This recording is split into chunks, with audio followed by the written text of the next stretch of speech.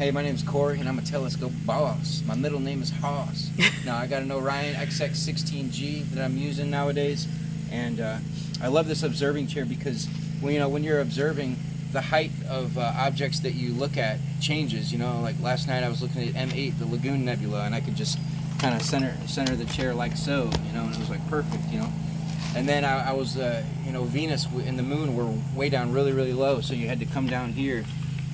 And it's just all in one, just simple. You can go high, you can go low, and it's just comfort all around. It's very versatile. I definitely recommend you purchase one. You're gonna save your back and view comfortably. What I like and recommend is the overpriced Starbound observing chair.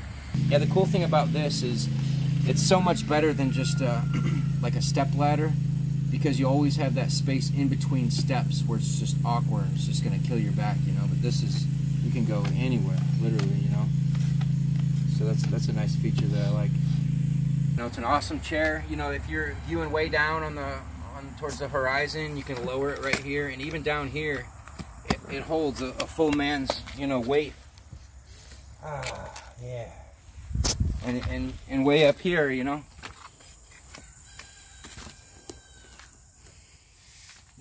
can just imagine me by my eyepiece of my telescope, just comfortably observing, saving my back. A couple things about this.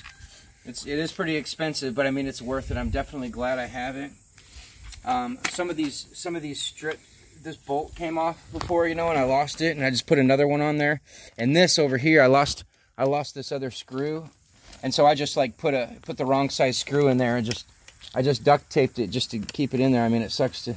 The guy at the hardware store said that, they must have made that screw specially for this chair because he couldn't find, the right screw. But it kind of sucks to have to duct tape a super expensive chair. But I mean, it works. I have people stand on this chair.